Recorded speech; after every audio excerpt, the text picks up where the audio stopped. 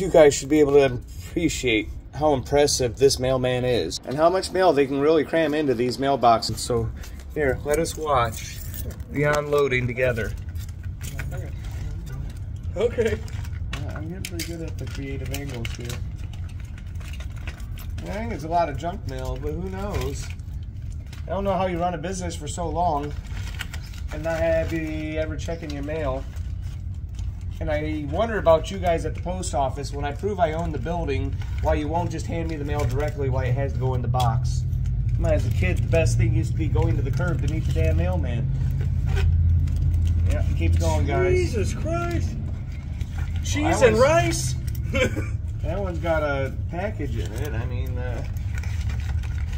appreciate the impressiveness of this mailman's dedication to make sure things get in there. Oh, we got important ones here. Oh, we got certified mail in here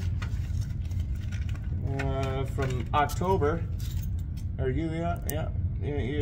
Final notice was 11/8, guys, so I don't think you're going to get that one. Yeah, those look like checks.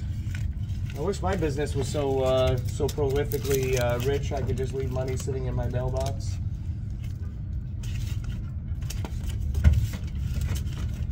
Ooh, Arby's coupons. All right, there you go, guys. That's it. That's the whole mailbox. Look at the That's haul. not Let me see. yeah, we're gonna turn around.